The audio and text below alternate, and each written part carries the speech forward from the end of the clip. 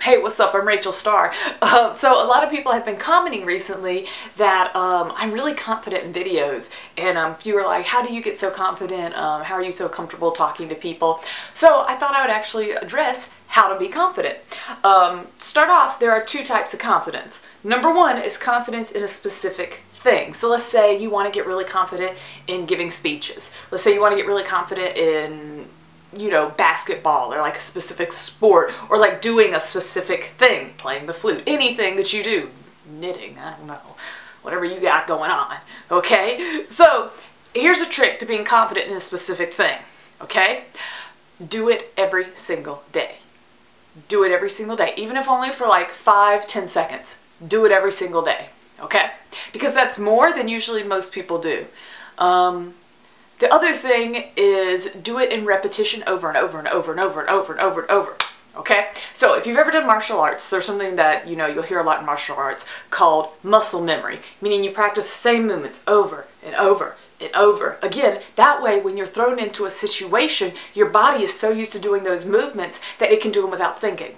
That's what you need to do, even with, you know, whatever it is, whether it's playing the flute, whether it's knitting. So if it's like a performance-based thing and you're worried about, like, say, choking on stage, practice that thing in repetition over and over and over. Dancing, whatever. I teach runway classes, so I actually teach posture and stuff to people of all ages. And when I do turns, that's what I tell them. Learn how to do it, then go home, do it over, over, over, over, over. Okay? That way, when you're on stage and you're nervous, your body knows what to do without thinking.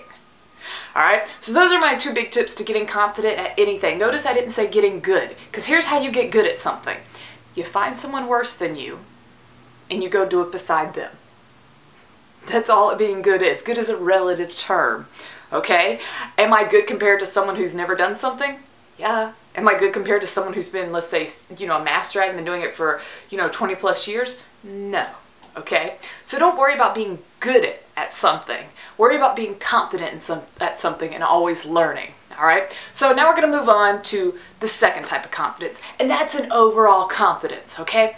What's really interesting is I think a lot of people come off as confident who are really just outgoing. So it might come off easier to them to talk to people, to walk up people. They might like the way they hold themselves, might seem like they're super confident, and they're not.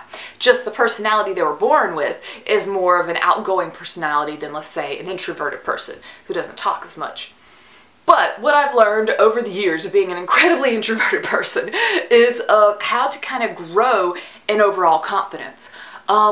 First thing with this, understand this is not like poof, magic. Like you listen to this video, do what I say, and tomorrow you're going to be like super confident in yourself. It takes practice. One of the coolest things was I was out with my brother and some friends eating once, and he's vegan, and this other girl at the table was like, that's so cool, you're vegan. And she's like, you know, I tried to do that, but I couldn't do it. And he goes, yeah, it takes practice. And I thought it was really funny. I'm like, yeah, you know, that lifestyle of eating a certain way, it isn't just, you know, okay, now I'm going to be vegan.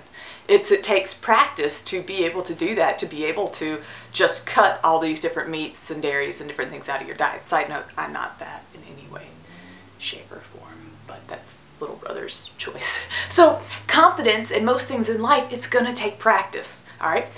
Start now.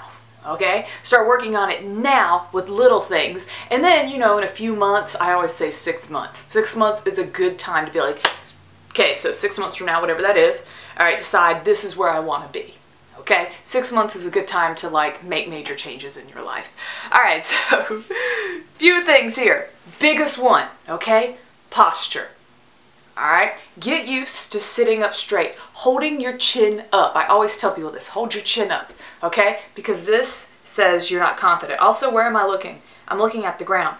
Too many of us, we train ourselves to look down at the ground. And then this like awesome little thing called cell phones came out. And then we had something to look at as we looked down at the ground. Even if we were just doing something to like distract ourselves so we wouldn't have to make eye contact. Okay? That's how you miss out on life. Look up. I'm not saying don't use your cell phone. I'm just saying don't use it as a crutch to keep your head down. Up. Alright? Make eye contact with people. That's a really hard one to do. Alright? And I'm not going to lie. It's going to take practice. with like I actually teach little kids sometimes eye contact, and the way I do is I put a spot on the wall and I make them walk up to that spot, turn around, and they have another spot on the other side of the wall. Walk to that spot and just practice walking with your head up, okay? I say whenever there's an adult in the room, look at making eye contact. And that goes for people of all ages. It's crazy how, like, you know, I'm at the gym, I'm different places, and so many people, like, you're walking, they'll immediately look down and avoid eye contact with you. Whereas I'm like extreme eye contact, which I think is like a key to being like a psychopath or something. But I do look confident as I look crazy.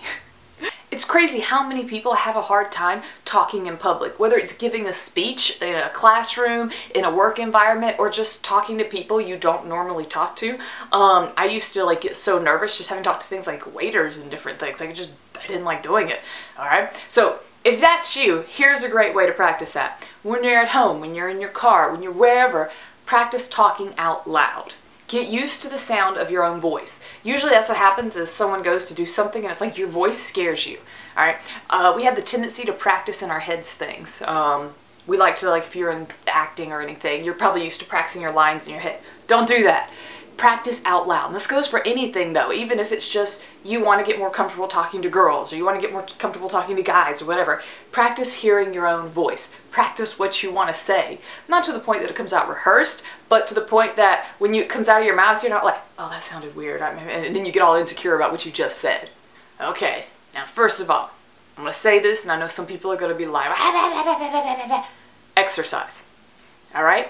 Exercise. Now, don't exercise to lose weight, unless you're trying to lose weight, then whatever. No, when it comes to confidence building, exercising is huge, okay? Because it makes you aware of your body. So whether you're a size 00 or a size 20 something or whatever guy sizes are, I'm not good at guy sizes, exercise so you get used to your body. Here are some exercises that I think are really going to make you more comfortable. Number one, push-ups. Okay, there's something especially for girls. When girls are able to like knock out, you know, 5, 10 push-ups, like regular push-ups, it makes us feel good about ourselves. You can kind of like tones up your arms a little bit, makes you feel more confident. All right, guys, it seems to be pull-ups. Girls too, if you can do pull-ups. I'm still working on that one. I'm popular. I have a text message. Anyway, so like push-ups, pull-ups, and squats are another really good one. Again, I'm not saying to do this to lose weight. I'm saying do this to kind of help shape your body, and it's gonna like build up that confidence, you know, to see yourself, you know, let's say a month ago you could only do 5 push-ups, and then a month later now you're able to do like 10 without stopping, 20, 30, you know, etc. You know, even if it's just 1 or 2 a night, do that. Get used to like feeling your body and feeling, you know, having the control to change it and make it stronger. It really, really bugs me how often I talk to people and they've never taken any sort of fighting class. I'm like, you've never taken self-defense, especially girls. Enroll in a self-defense class. At least just knowing some basic movements. I mean, at least know how to throw a punch, okay? Whether it's just a simple jab, cross, hook, whatever. Learn how to throw a punch. It makes me sad when I hear people say, yeah, I'm scared to leave the house at night, or yeah, I'm scared to walk alone. I'm like, that's inexcusable. You shouldn't be. Okay, obviously there's dangerous places around the world that you need to be careful, but for the most part you shouldn't feel afraid. And I think everybody needs to at least know the basics of how to defend themselves should something, you know, unexpected happen. Bam! Last thing when it comes to confidence, all right? Bullies. I don't like bullies. I have a really big problem with bullies. The thing is, no one really bullies me. In fact, no one outside of me ever really bullies me. I think it's probably because I'm a little scary. I don't know. I think it would take a lot of guts for someone to like walk up and make fun of me. But even as a kid, I was never really bullied by anyone but myself. And we are our own worst bullies. So you need to stop your mind from thinking. Whenever you start to think negative thoughts, and someone the other day was like, well, I always try and think positive. I'm like, no, it's not about thinking positive. Okay?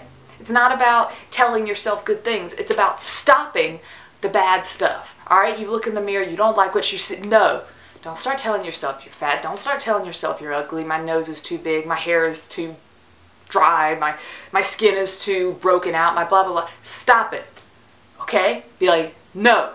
Don't allow yourself to think those thoughts. Stop them in their tracks and acknowledge that you're stopping them.